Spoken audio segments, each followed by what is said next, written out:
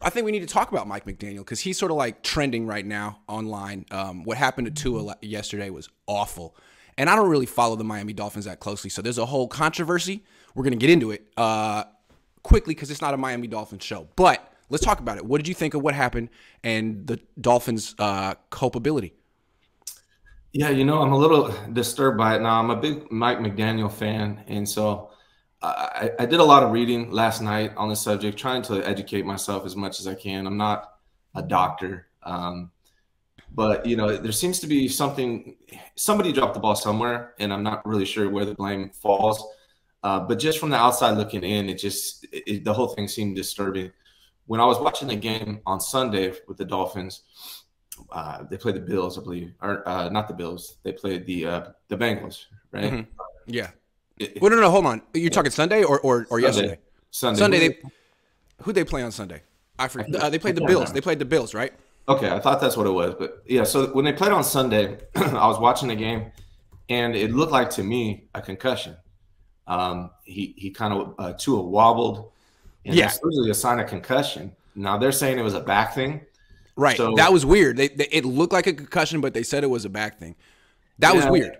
Yeah, from the outside looking at it, it really looked like a concussion. And, if Tua went in the back at halftime and talked to the independent, they have an independent neurologist who looks at these things. And if he went in the back and said, hey, it was my back, I mean, at that point, they're very limited on what they can do. So I'm curious as what Tua translated to the UNC and to the doctor's medical staff, if he said it was his back or not. But and maybe it was, but honestly, it looked like it was a concussion. But they let him back into the game. So at that point, from my understanding, once they let him back into that game, it's kind of irrelevant for this game. If they let him in that game because it was just a back, then there is no concussion protocol to follow for the Dolphins. Mm-hmm. And the doctor that you have on all the time, I forget his name, Dr. Nirav Pandya.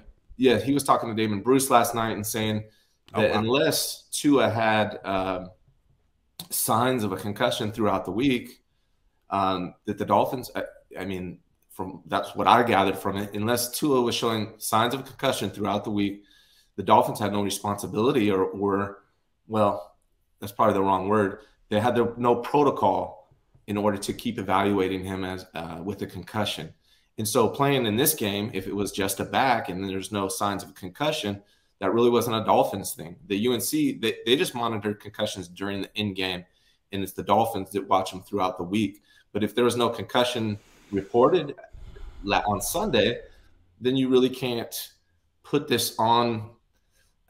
It's tough, man, just because when I watch it, it's like, okay, this dude had a concussion, but what you're hearing is the back thing. So it's just really confusing for me. What I do know is it was super disturbing to watch last night, seeing him go down like that, and seeing how his body just kind of seized up. Things you see when people are street fighting. I've seen that before in a street fight. Guys get knocked out and do that. And it's just gross and disturbing. And whether it was the Dolphins' fault or whoever's fault that he played, I think the protocol is what needs to be monitored. I think the independent neurologists need to tap in throughout the week and not just during the in game. Yeah. So here are my questions. Before we blame Mike McDaniel, and he might be at blame here, I just have questions. How did the UNC? How did he not diagnose Tua with a concussion? Like, what did he see there?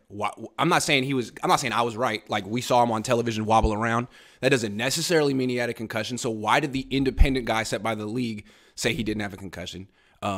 Because think about it from McDaniel's perspective. Like, if the UNC says it's not a concussion, if his head trainer says it's not a concussion, and McDaniel says, you guys don't know what you're talking about, you're just doctors. I think it's a concussion because I saw him wobbling. I'm not going to play him. If he passes the test, you take him out of the game and you lose, well, now you got a whole other set of questions you have to answer to your owner, your players, your fans, everyone, right? Like, I just think it's a tough position for the head coach, and I'd like to know why the experts. Because look, the expert said it wasn't a concussion. Everyone said it looked bad. The NFLPA launched an investigation into it. What happened with the investigation? I'd like to know. It seems like McDaniel is like listening, to the experts, and they're saying it's not a concussion. He's like, all right, well then I'm gonna play the quarterback. Everyone's saying he should have been more careful. Why did the experts say it wasn't a concussion? That's my question. Because it looked like one. Yeah. And something that is possible. And again, I'm not defending anything that happened. I just don't know. I have questions. But I think it's good to throw out all scenarios. It is entirely possible that he didn't have a concussion on Sunday, and that tackle that took place last night caused what we saw. It doesn't necessarily have to be a result of a second. Right. That is possible. And I guess I'd like to wait for more information before I start firing people on my show. Yeah. So I understand people. I don't think people are really outraged with McDaniel, but I think a lot of people that felt Kyle Shanahan didn't do anything wrong with Trey are now trying to be like, oh, okay, we'll keep that same energy with Mike. It's like, okay, well, it's a different situation, and let's wait. I mean, if Mike was culpable, then he should be in trouble or maybe fired. But it's possible he was just following the advice of the experts, in which case I'd like to – maybe they do know. Maybe it wasn't a concussion, to your point. Maybe they know more than us. So we'll have to see. I think if you see a guy – I think what needs to – maybe if I see an opportunity for improvement here would be that the UNC don't just take Tua's word for it. If you see him wobbling on the field, maybe you just say, hey, that might be a concussion, and we need to just be cautious. So maybe that's something that could happen. Is that the concussion test? The UNC just goes up to the player and says, do you have a concussion? And he says yes or no. Like, that's the test? I don't even know what the test. I would think there was like a set of things where he like makes you follow his finger and asks you some questions. Did they not do that? I'd like to know. And again, there was an investigation, so they're supposed to be looking into that. Theoretically, they already did. So if the UNC was right and it wasn't a concussion, then it seems like it's possible a lot of people on Twitter are like, being doctors that aren't there. Sideline doctors. I don't know. I'd like to. There definitely needs to be an investigation. That's for sure. And there is one. Wait. Yeah, there is one.